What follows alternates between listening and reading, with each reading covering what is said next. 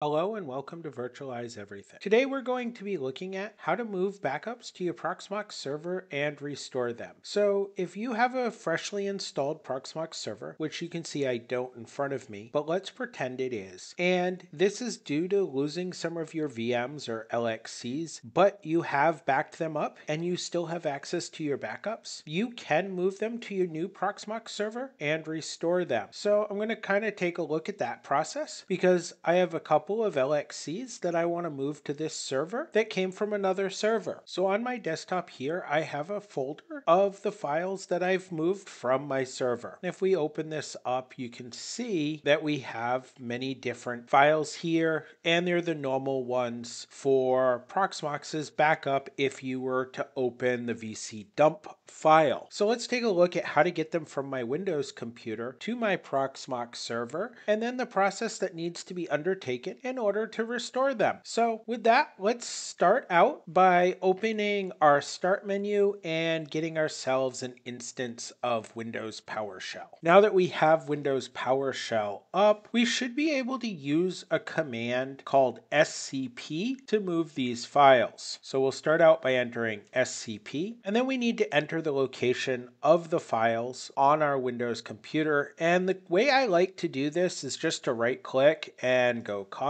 move to PowerShell, and right click, and it should automatically paste them in. I'm going to enter my user account, which for Proxmox will be root, an @ symbol, and the IP or URL of our Proxmox server, which mine should be proxmox.local. And we should be able to now, we need to put a colon and the location where we want them to go, which I want mine to go to root. We should be able to press enter. It's going to ask us, since we have never SSH'd to this server, if this is correct. So let's enter yes, press enter. Now we need to enter our Proxmox system password, press enter, and we forgot to tell SCP that this was a folder, so it failed. So let's go ahead, press our up arrow, scroll back to where the SCP command begins. We're going to put a -R, another space, and press enter. Enter that password again, and there we go. We're now uploading these files from our Windows computer to our Proxmox system. Okay, so it looks like our files have moved from our Windows computer to our Proxmox server. So we can go ahead and close PowerShell at this time. Back here at our Proxmox web interface, we can select our host, and we're not going to pay attention to these updates. We can go up here and go to shell, and we can see if our files moved by hitting ls. And you can see here that we do indeed have the dump file, and we can do ls dump here, and we can see that we have our files inside of that folder. So now what we need to do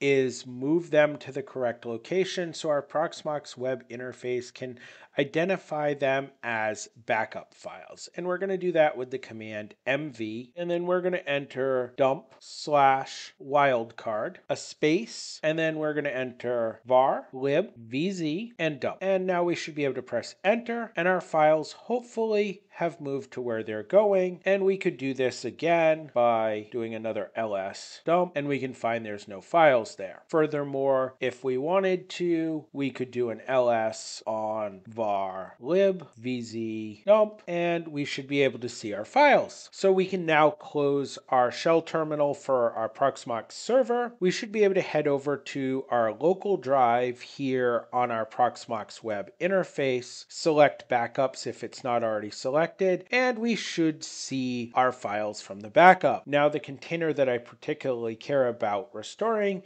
is this one named Joplin right here. So I'm going to go ahead, highlight it, and I'm going to press restore. Now I do want to take note of my container number just because it will be changing from that previous system, and I'm going to set everything as if it was on that previous system just because it ran there fine. It does ask us if we want to start after restoration, and I'm going to not check mine, but this may be something you want to check. So now we should just be able to press restore. And now that we've gotten task OK, our container should have been created. We're going to go ahead and close this window out. If you've already done so, no worries. And we're going to select our server. Now, like I said before, sometimes like if you're doing this from a backup and the server's in the same location, you'll be fine. You can just start it, run it, and go ahead. Today, I'm moving locations, I'm moving servers and whatnot. So I'm going to select network. I'm going to highlight our network adapter, and I'm going to, for myself today, select DHCP, and I'm going to select the bridge that I want it to operate on. This should serve as a reminder to you that you may have to reconfigure your network settings to make a container like this run, depending on the level of restoration that you're doing from this backup, where I'm moving from site to site and different Proxmox servers and different network configurations. I'm having to reconfigure my network device. I'll press OK, and I can go ahead, boot this up for you so that you can see it running. We'll just click on console real quick. I'm not going to necessarily even log into this server. I just want it to identify that it is up and running for you so you can see that the restoration was indeed successful. I hope you enjoyed this video about moving your backup files to your Proxmox server using SCP